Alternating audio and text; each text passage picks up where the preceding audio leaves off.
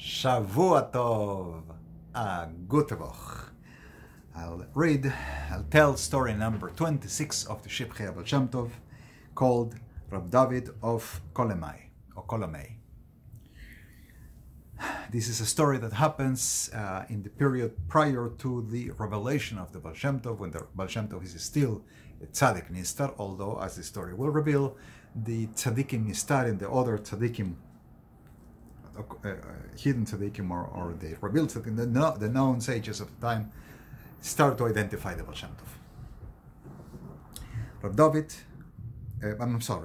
Dover of Linitz, who compiles and tells the story of the Baal Shem Tov, says, I heard from Rab Gedalia of our community of Linitz, and also from my father-in-law, meaning from Rab Alexander Shochet, this story that truly happened.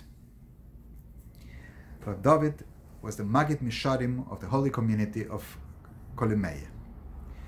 He calls it here in Yiddish Kolomay or Kolomay. The town is also known as Kolomay or Kolomea, in the shores of the Prut River, in the present-day Ivano-Frankivsk Oblast in western Ukraine. At the time, of course, it was part of the Kingdom of Poland and Lithuania.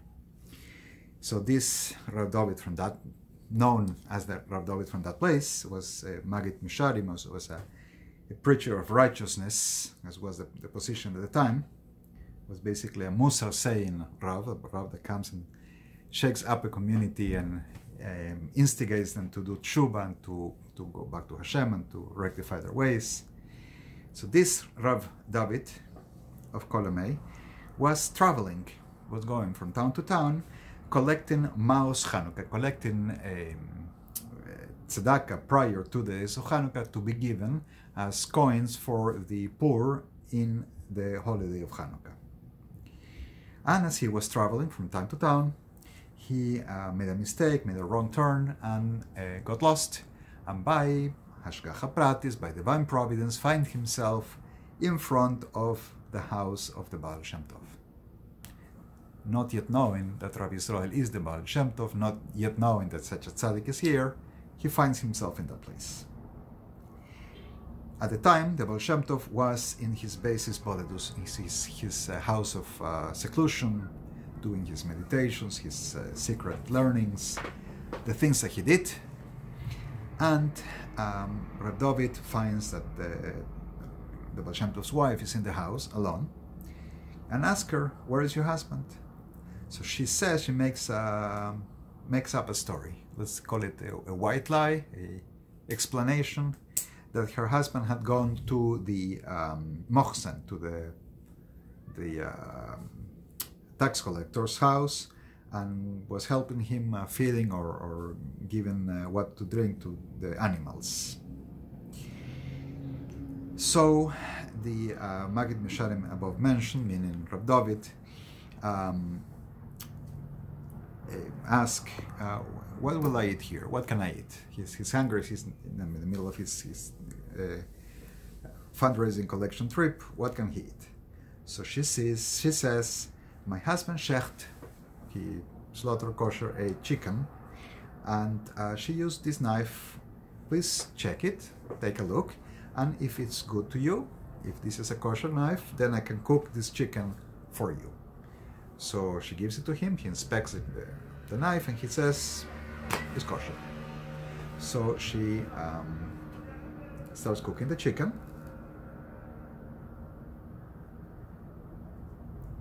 And she goes to tell her husband, right? She has to tell her husband what happened. The Baal Shem Tov comes and serves the Magid Misharim, serves Rab David, like a humble little person is serving somebody very important. With great honor comes the Baal Shem Tov and allow me to serve you, and brings him the chicken. And that night, Rab David would stay there to sleep. So the Baal Shem Tov would give him his own bed. Remember, it was a small house, giving his own bed, and he goes to sleep in the bed with his wife. As frum Jews, religious Jews, especially in those days, how much, would especially be careful not to sleep in the same bed with a wife, because of the days of the month in which we keep a separation, and in front of the guests, of course, you never tell them when that is. We'll always are in separate beds. So the Baal Shem Tov would offer his own bed and go to sleep with his wife. Let Rav David think that we are, peasants, ignorant people who don't know these things, and gave him a kvart and shissel. This is a modern-day plastic-made kvart and shissel, where we put the water to wash in the morning and pour the water here as we are washing our hands. So gave him one. Of course, it was not made of plastic, was whatever they had back in those days. And gave him that with water so that in the morning he can wash his hands when he wakes up. At midnight, the Baal Shem Tov stood up. As Rav Dover is telling the story, he says, I heard that the Baal Shem Tov would not sleep but only 2 hours at night. So he heard. So the Baal Shem Tov stood up and went next to the stove, fireplace, oven, one place in the house where there is fire that does all these functions. We'll call it the stove. Went to the stove in a very discreet way, silently, he shouldn't be seen, and dedicated himself to do the things he did. His secret Kabbalistic meditations, recitations, things we don't even mention what they were. He went to do that. Suddenly, Rav David wakes up. He sees there is this great light coming from the lower part of the stove. And then there's this light coming upward, and he thinks the place is in fire. Maybe there was, dry wood store inside to use for cooking, and the whole thing is lighting up, and the house could Chas v'Shalom go into fire. So he wakes up the Baal Shem Tov's wives, calling her by her first name, Hannah, Hannah.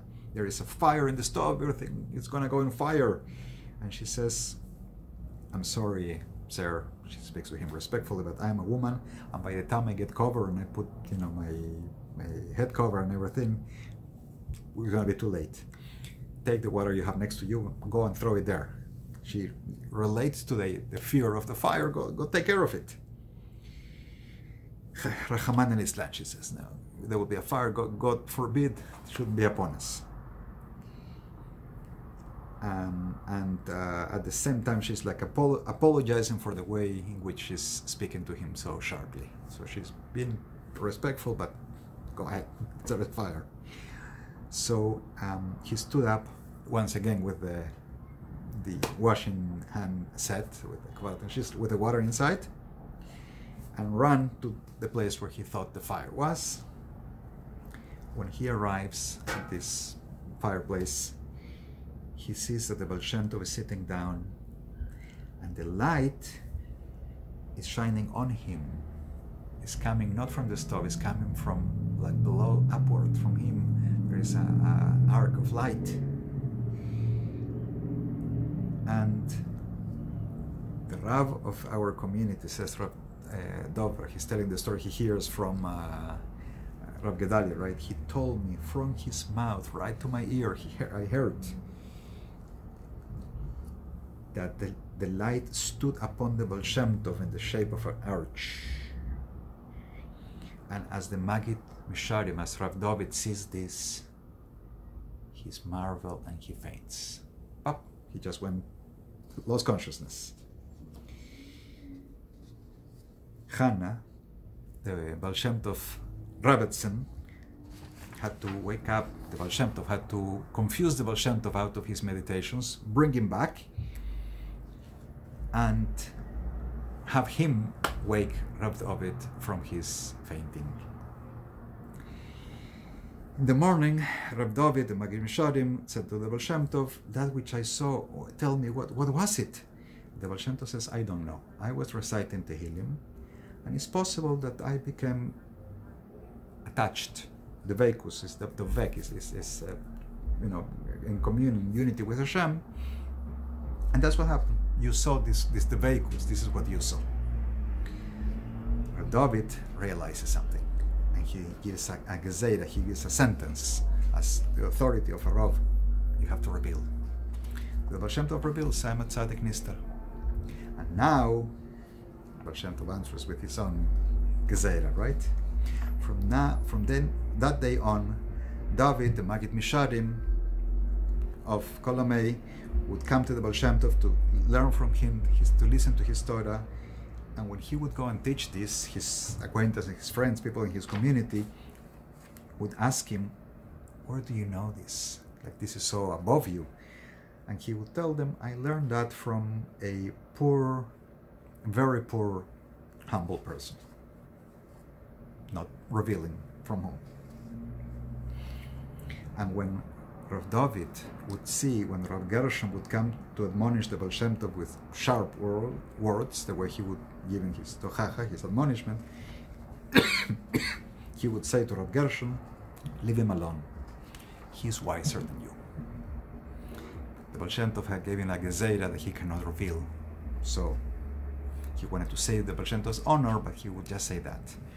In the version of the Shivchei Baal Shem Tov in Yiddish, he says that he was doing it in the manner of a joke, so they wouldn't look like he's defending the Baal Shem Tov, that he knows what the truth is. And that is the story. Shavua Tov, a good Tevoch.